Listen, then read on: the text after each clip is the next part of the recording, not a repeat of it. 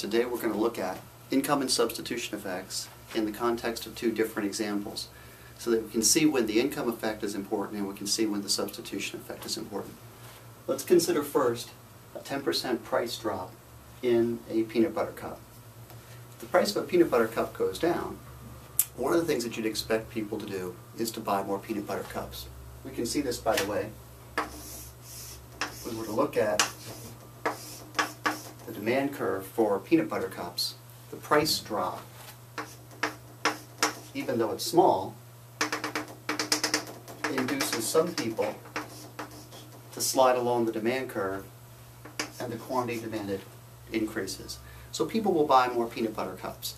And what does that mean? Well, that means that they'll be buying fewer types of candy that are related to peanut butter cups, perhaps a Hershey's chocolate bar.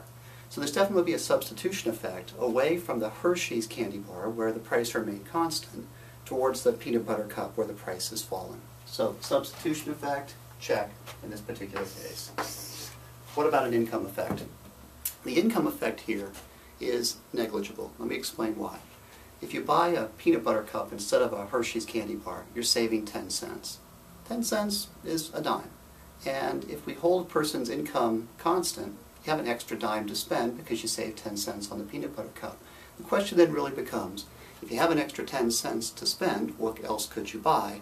And the answer is, what you could buy with the additional 10 cents is so small, it's so trivial, that it doesn't really matter. So in this case, there's a substitution effect, but because the savings amounts to roughly 10 cents, if a candy bar is $1, 10 cents isn't enough to create an income effect. So the income effect does not exist. Now let's look at the next example. Now we're going to consider a 10% price drop in the price of a brand new vehicle. I'm keeping the percentage price drop the same, to hold as much constant as possible. But now we're considering a slightly different purchase. In this case, the price drop would cause people to buy more of the specific vehicle. So if this ends up being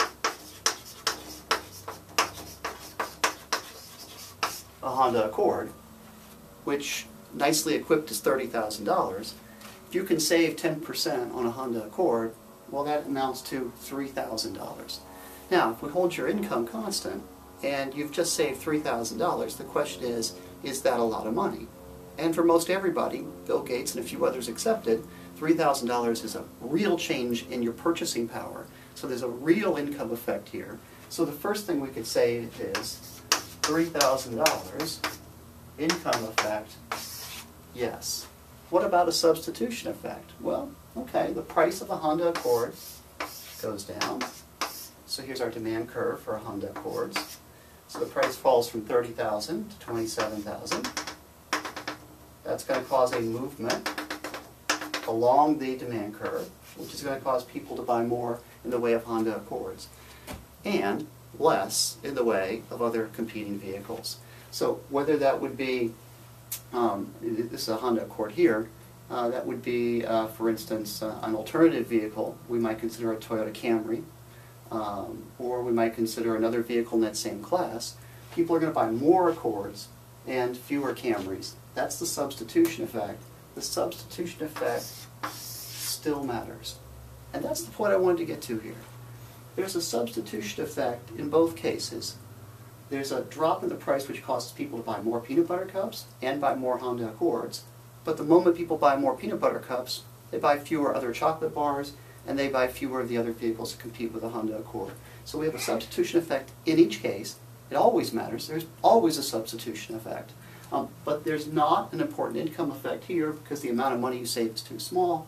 And yet over here, the amount of money you save is large enough to create a real income effect, despite the fact that the percentage changes in the prices are held constant or are the same. Hope this has been helpful, and I hope you have a great day. Take care.